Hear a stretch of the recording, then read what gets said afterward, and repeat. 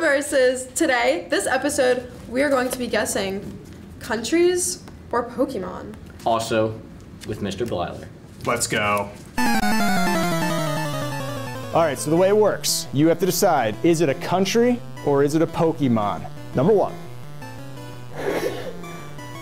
Oh, there you go, off to a nice start. Nice start.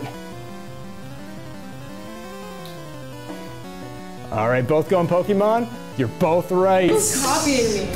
I can't see what you're doing. You're definitely, I saw you. You're looking over, you're definitely you peeking. Looked at me and you're like, you're peeking on that two blue one. I put that up.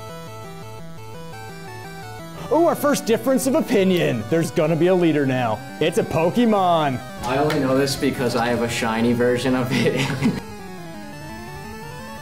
Many hours later.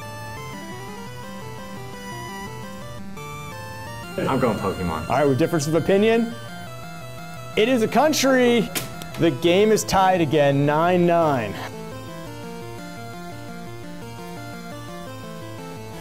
World or Pokemon, difference of opinion.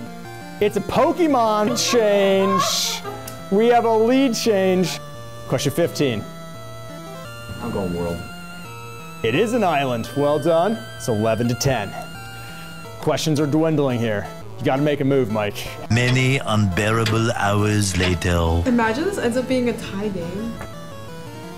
Oh my God, are you kidding? Oh my God, are you kidding? Oh. It is a country. Oh my God. Yes. What happens now? It's versus. Do you guys like, I don't know what happens. Sudden death. This is Price is Right rules, closest without going over. How many Pokemon are there? Hold up your numbers. We got 856, 900 smiley face. The answer is 924. That's depressing. I don't want to say that I'll win next week's because I feel like that's just a losing thing. That every time I say that, I lose. So, I'm gonna win next week. Yeah. See you next week.